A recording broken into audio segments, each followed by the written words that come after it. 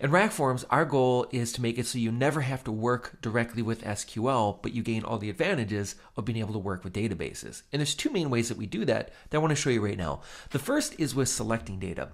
So I have a form page here, and I wanted to pre-populate maybe this name field here with the value from the database. So I'm going to add a query module to my form, and this just simply says, go ahead and query a database and return some data to me.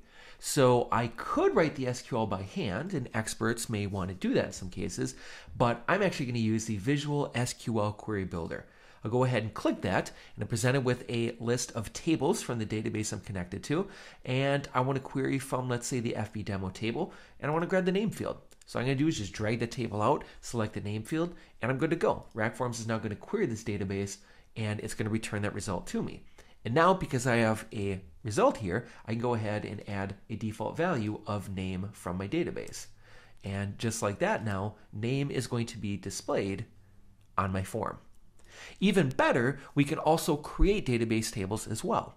So I have a job here called SQL Demo, and I want RackForms to send the results of this form submission to a new database table. And doing so could not be easier. So what I'm going to do is I'm going to select my form page. I'm going to right click and select MySQL Automator.